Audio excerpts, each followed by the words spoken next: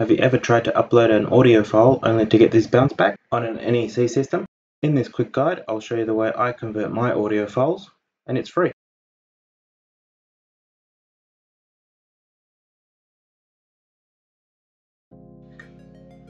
So the site that I use is audio.online-convert.com. It's a great site. I've been using it for years and it hasn't let me down.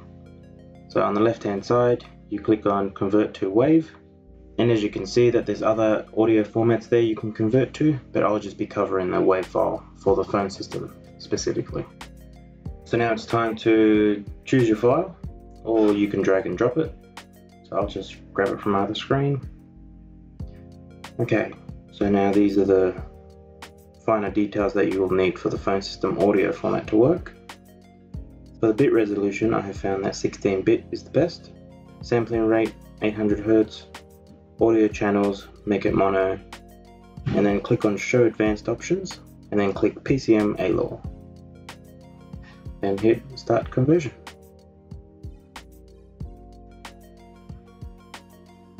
So then you wait for the file to convert and pop up, and then you just save it to the desktop. So now you've logged into your NEC SV9100 system with your user level password.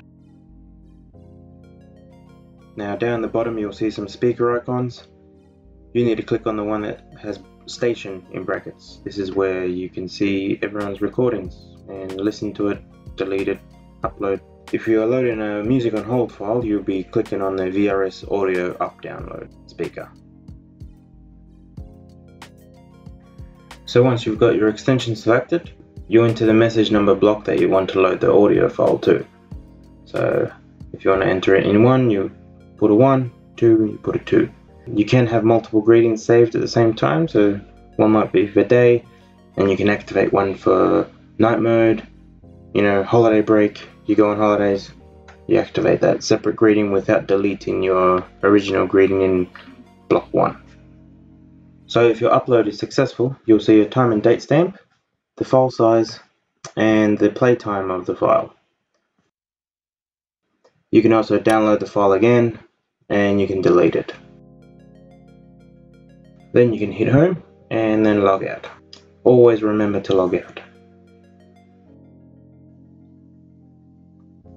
So there is another way to upload these greetings. On the left hand side, you can click on telephone settings, and then you select the extension you want to load the message for and hit the hammer and spanner icon. Up the top you'll see in-mail station mailbox options. You click on that, and then you'll see a little speaker icon down the bottom which you can click on. And once you click on the little speaker, you'll see a menu similar to what I just showed you in the previous section. Alright, thank you for watching the video. If you enjoyed it, please click the thumbs up button. Maybe even if you didn't enjoy it, still click the thumbs up button.